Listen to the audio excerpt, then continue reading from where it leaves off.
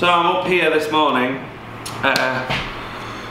just waiting for a package to be delivered. Essentially, we've ordered a little computer for the brewery, for the pub, little desktop for the pub, so we can keep records like a beer tracker and all that kind of stuff, cleaning records, yada yada, all that kind of stuff. Keep it all online, and also just obviously have some access up here to some royalty-free music.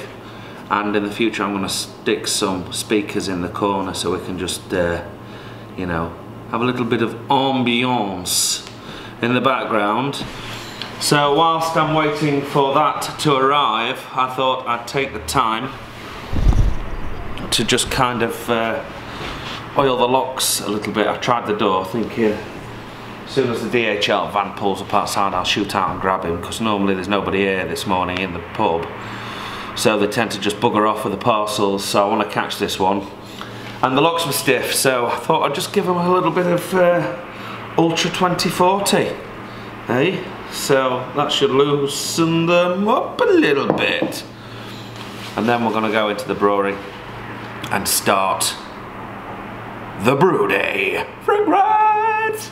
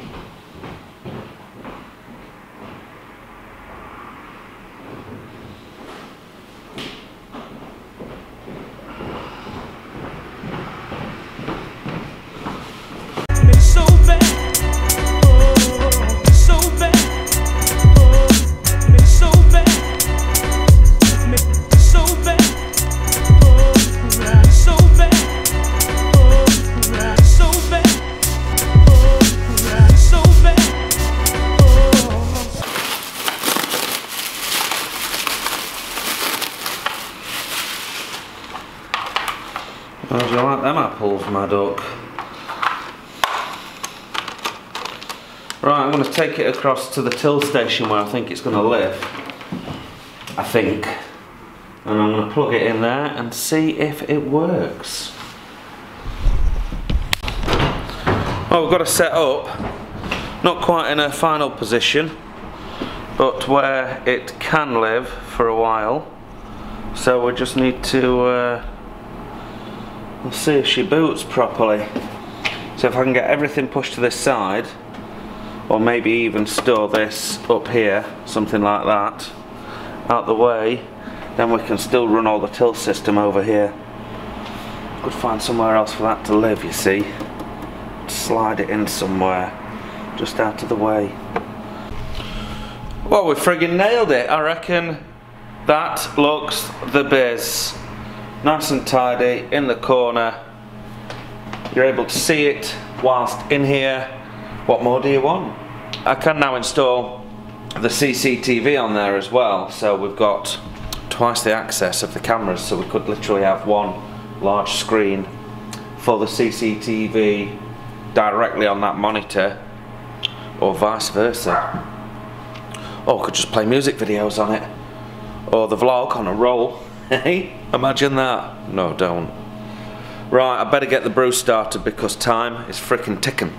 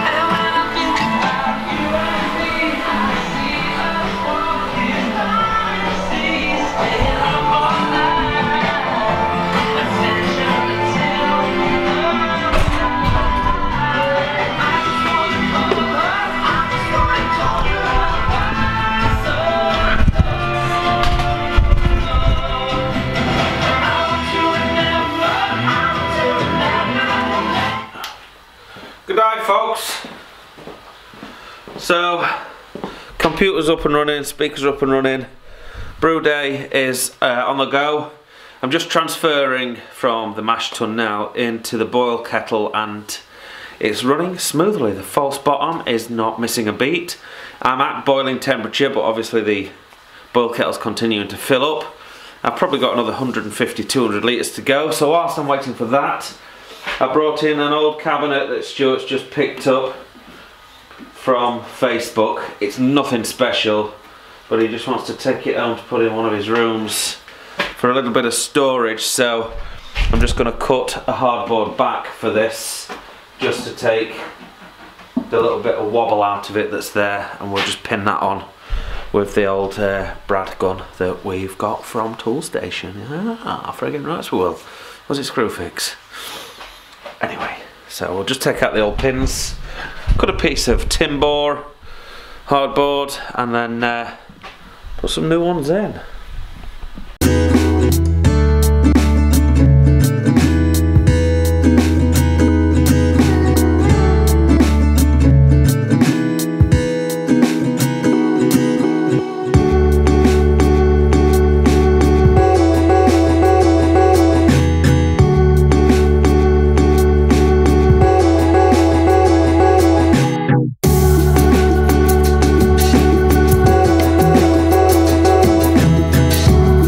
So I didn't have a piece of hardboard big enough, so I've cut two sections that should be able to compensate for that. Figure out which is the top and the bottom on here.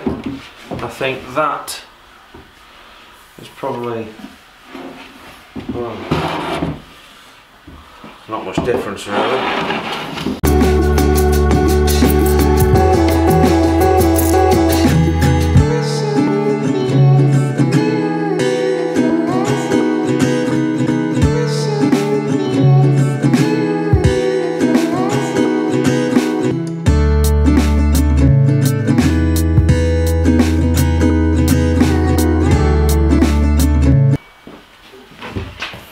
And that is a wobble no more. Right, let's go and check on this brew.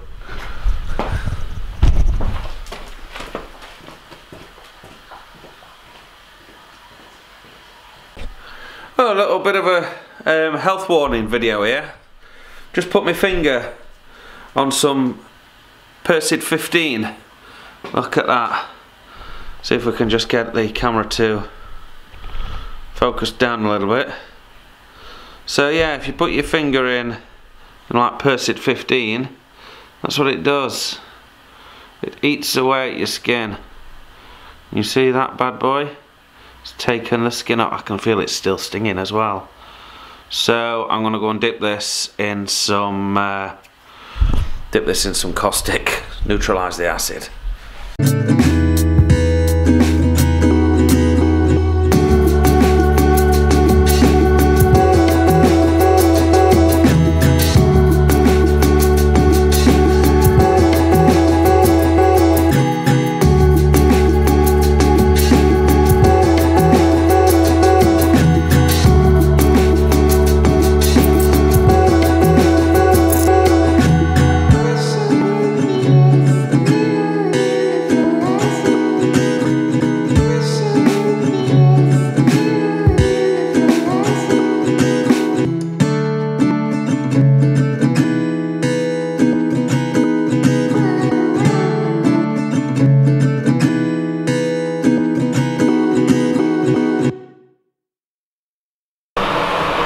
Just about ready to wrap up. The pumps are still on, everything's cleaning, and I'm going to give it an hour to recirculate. We've had 3 brew days out of that boil kettle, so I like to get everything spotless. I'm going to have a pint in the pub, I think, and come back, turn everything off, and then tomorrow when it's all cooled down, we'll take the elements out, scrub it clean.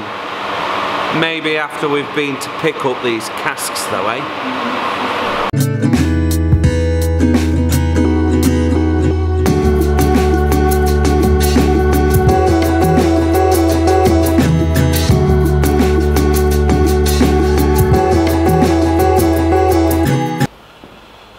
Well, almost clean. Still gonna have to give it another cycle in the morning. One thing I've noticed though, this pump down here is not as powerful as the Clark pumps, and it doesn't operate that spray ball quite as efficiently as the Clark pump. So what I'm gonna have to do is put the Clark pump in series somewhere and hook that up tomorrow for an hour or two just to reach all the corners. I wonder why, because I thought it was powerful enough before. Oh, I don't know.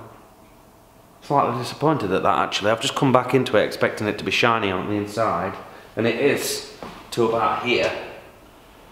The rest of it's kind of clean but not sparkling. So I think it's pump power.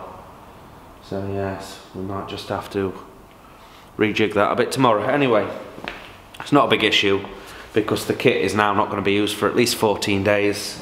So we'll strip her down and clean her up and sanitize everything before the next use. I'm even taking the lid off to do some welding and modifications on there because the weight of this chimney is pulling it off to the side. So we're going to have to sort that out. That's a no-no. But other than that, folks, yet again another productive day. I'm really pleased. Just noticed the HLT sat at 76 degrees. That's how much heat it's recaptured from the boil. That's amazing. Anyway, I'm going to wrap it up. We should be in for a bit of a road trip tomorrow and then come back here and a bit of cleaning or looking at what we've picked up. We shall see. Bit of an unknown yet for tomorrow's vlog. So make sure you don't miss it. Hit the subscribe button and you're guaranteed to be able to see tomorrow's episode. Where you click the little bell, you'll even get a notification for it. See you tomorrow.